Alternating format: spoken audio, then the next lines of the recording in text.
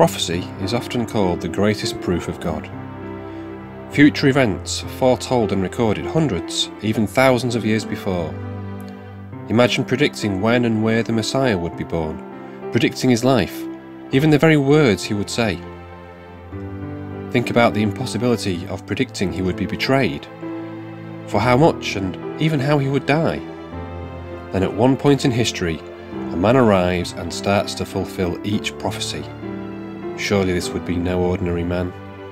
The life of Jesus isn't just the greatest story ever told, but the greatest story ever foretold.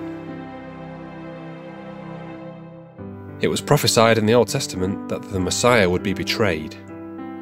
Let's take a closer look. Our first readings are from Psalm 41 and Zechariah chapter 11. Psalm 41 verses 9. Even my close friend, in whom I trusted, who ate my bread, has lifted his heel against me. And Zechariah chapter 11 verses 12 to 13. Then I said to them, if it seems good to you, give me my wages, but if not, keep them. And they weighed out as my wages 30 pieces of silver.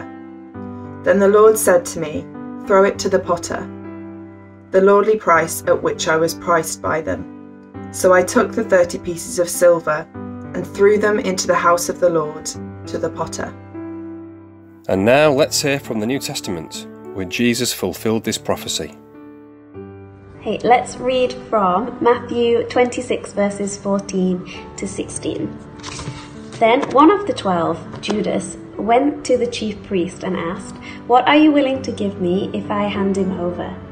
And they gave him 30 pieces of silver, and then he looked for any opportunity where he could hand him over. Now let's continue to read from Matthew 27 verses 9 to 10. Then what was spoken by the prophet Jeremiah was fulfilled. They took the 30 pieces of silver, the price which was set on him by the people of Israel. And that's just a part of the greatest story ever foretold.